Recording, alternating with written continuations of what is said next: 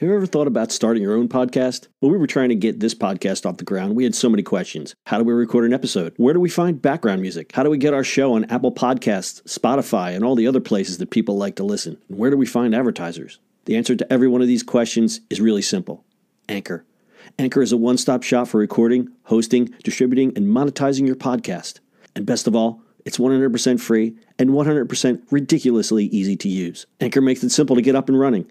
You can upload and schedule your podcasts ahead of time. It publishes to all the major podcast platforms. You can easily check your stats. I could go on, but instead, why don't you go and get started?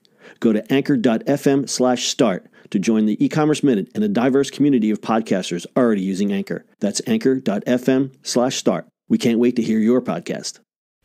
It's the E-commerce Minute, your daily dose of e-commerce, tech, and retail news with your hosts, Bart Mraz and John Suter. The E-commerce Minute is a production of Sumo Heavy, a digital commerce consulting firm in Brooklyn, New York, and Philadelphia. Find us on the web at sumoheavy.com.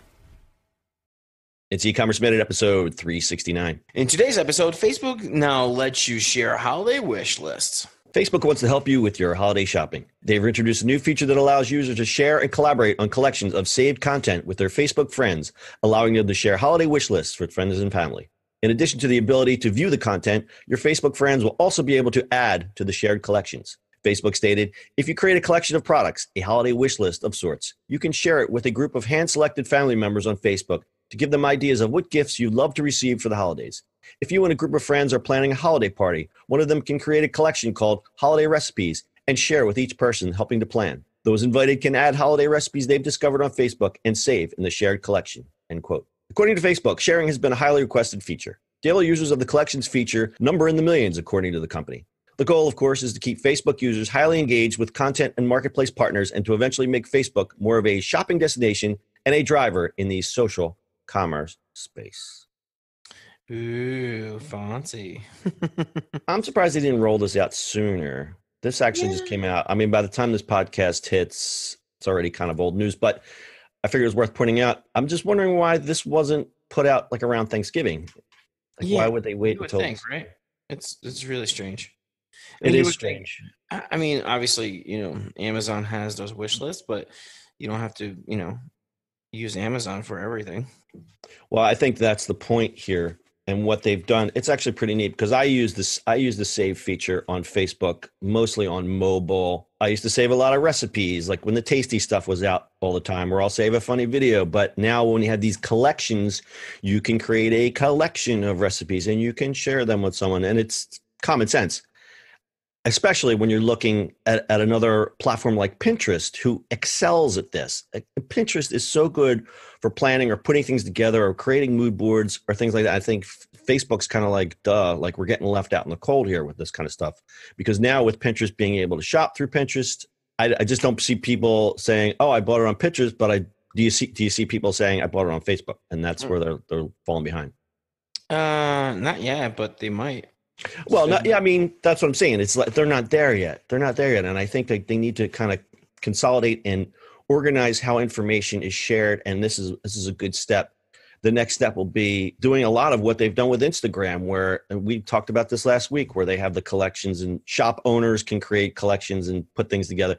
You have pages where you can shop from pages on Facebook. So if you're a guy who owns a t-shirt company, you have a page and you can shop from that page. It's so hidden. You actually have to go to the profile, and that is one thing that Facebook lacks, is because you're constantly in the stream. It's always about the stream. You don't stop and go, oh, I want to check out Joe's t-shirt page. You have to stop and go look at his profile and then dig through all the stuff and options that is on his page to find out actually where the shop button is. And I think they need to bubble that up further so that you can shop a little bit easier. Well, that's the hope, and from what we saw, it might be coming. I think Facebook's got a lot of work to do. I think they've over-featured everything. It's everything. They want to do everything, but when you do everything, you're not good at all of it. And I think the future, and we say this perfectly selfishly, is the future is e-commerce. That's where the money's going to be.